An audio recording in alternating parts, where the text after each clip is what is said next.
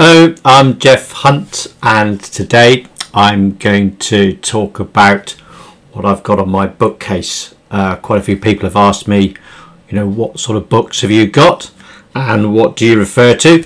So I thought I'd pull down three of the top books that I use very often. All of the links for the books I'm going to show you today are in the links below. So if you want to take a look at that, be my guest.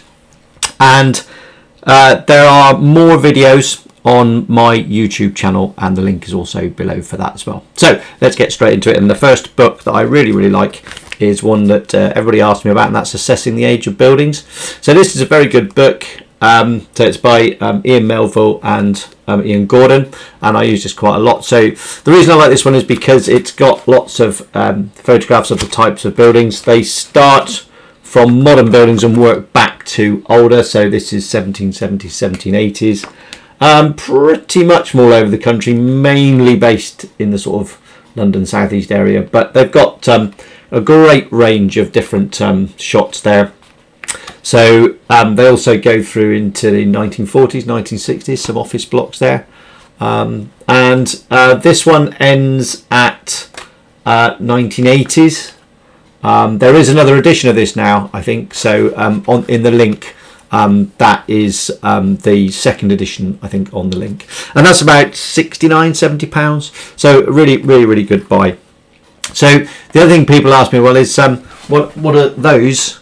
These are my mugs, and these are the surveyors mugs that I've designed, because again, anything that I can't find I make myself. So I've made these bone china mugs. They're done by the Big Tomato Company, make them for me, and the artist is Ali Yanni, and brilliant things here. So I've got a little tape measure, and also there's a little notebook as well. So I use those in my tea break, and I really love those. So my second book is by the guys from UWE, and this is Understanding Housing Defects. Duncan Marshall, Derek Worthing and Roger Heath.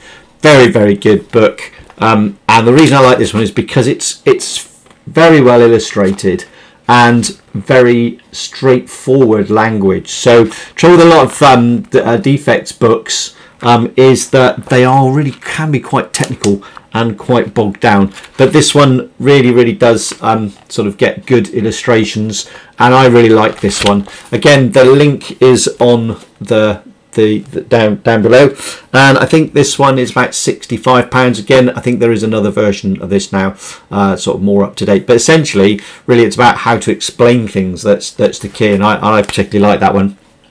Of course, there's also my own book, which is Residential Building Defects, which unfortunately is not in print anymore, but you can get a PDF version of that on my website. The last book is a little pocket book, really, which I carry around with me. This is called the Building Surveyors Pocket Book.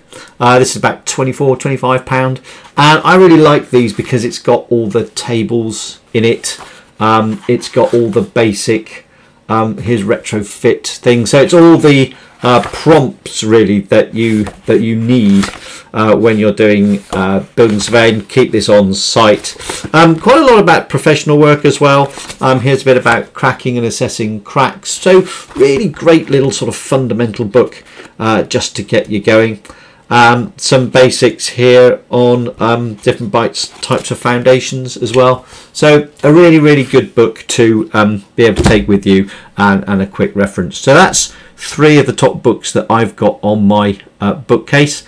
And if you've liked this video, please go to my YouTube channel and subscribe and like, and I'll be doing some more of my books later on.